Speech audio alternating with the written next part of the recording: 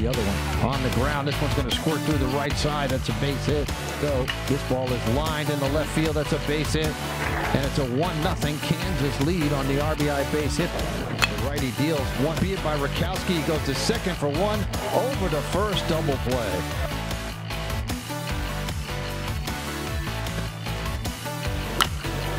Fair ball past the dive of Elliot Barzilli into the left field corner.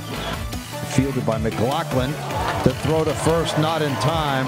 Richie Price doesn't like that call. Pitch, line drive, left field sinking quickly. Diving catch is made though.